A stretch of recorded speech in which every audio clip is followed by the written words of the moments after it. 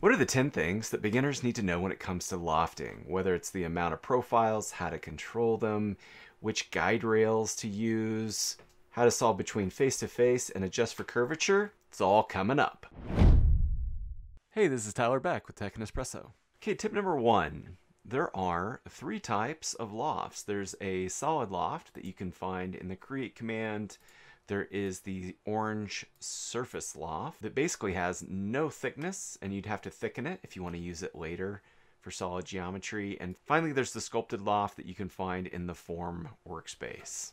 Number 2, keep in mind that you don't always need loft when you have one profile becoming another. In this example, I have a rectangle that tapers out or a rectangle that tapers down.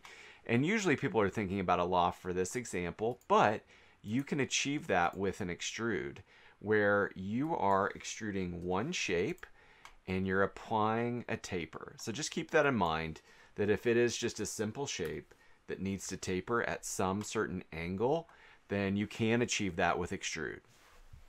Number 3, generally it's 2 planes, 2 sketches, and 2 different shapes. So let's look at it. First, we start by working from like a rectangle, and then we use the construction plane, go off at a distance, and now we're going to sketch the second profile, which in this case happens to be a circle. This is a great example of loft because we're going from one very different profile to another very different profile, and that's what loft does really well. We're going to do the solid loft from one profile to the next. It keeps track of each one. So this is my first selection, second selection, and if we had more, we'd continue to add. And there's some options that we'll get into in just a minute. But we're lofting from one profile to the other. Again, we're solving a pretty complex geometry here that could not be achieved with like a revolve or an extrude. We're transitioning from a circle to a rectangle. Number 4, connectors. This is the way you can add a lot more control and solution to your loft. Let's just say that you're solving from the corner of each rectangle up to the circle, but you'd like for it to kind of neck down on this side and be wider on the top side.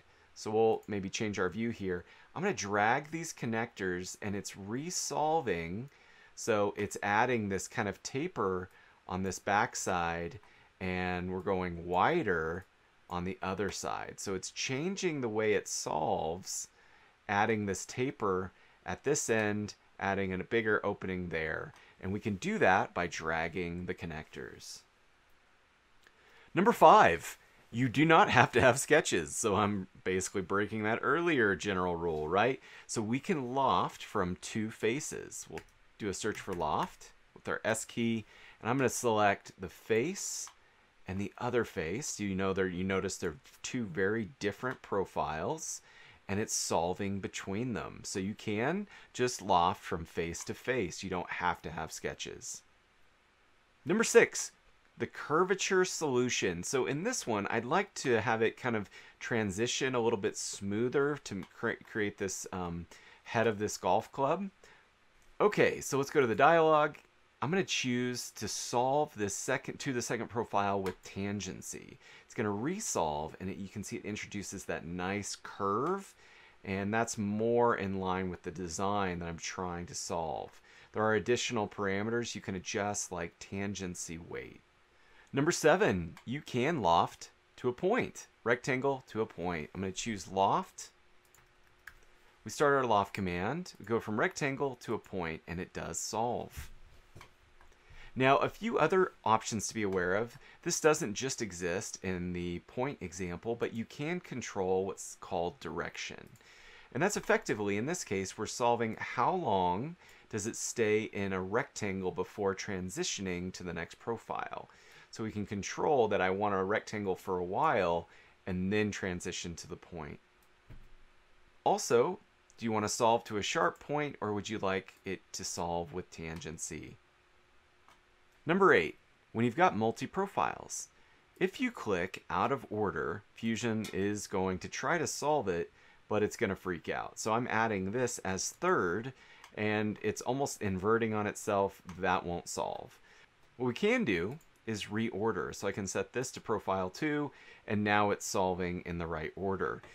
But if you need to, close it out and then just select your profiles in the correct order, this time solving much better. Number 9, let's talk about guide rails. This one can be tricky. It's very powerful, but tricky. So what I'm going to do is introduce a spline. And you'll notice that I'm going to sketch off just barely to the side and solve it. Hit the check mark. I've got this spline. We can continue to manipulate the spline with its handles. Get this just how we want it. But the important thing is that your rail connect to the profile. So what I like to do is select both. I'm going to use the look at, do the point to the point, and do coincident. Great, and that's the lower profile. This upper one, I'm going to try to connect it as well and do coincident. Sometimes Fusion won't connect. It's very quirky, so you may have to change your approach to make sure that it's adding a coincident at both profiles. If there's multiple profiles, like say there was a middle, we want to make sure that that's also connecting through the rail. Let's do a test and make sure that this loft solves.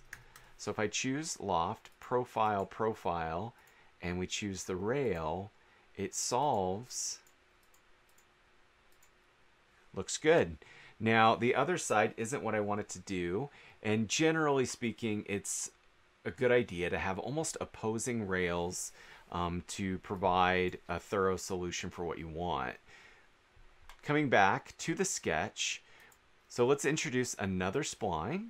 So we'll sketch that, and I'm going to do something similar, but maybe this time it's a little wider than the other. I'll hit the check mark, and again, I need to make sure that there's that coincident relationship.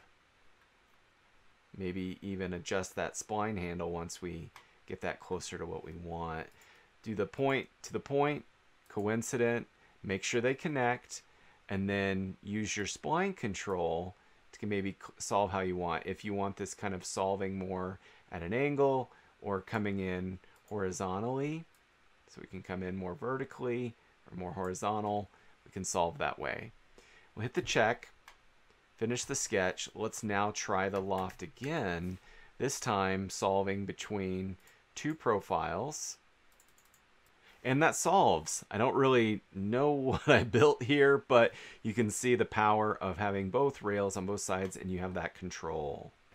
Number 10, when you have multiple profiles that you know, and you have those sketches and you have the distances, Loft is an incredibly easy way to solve this.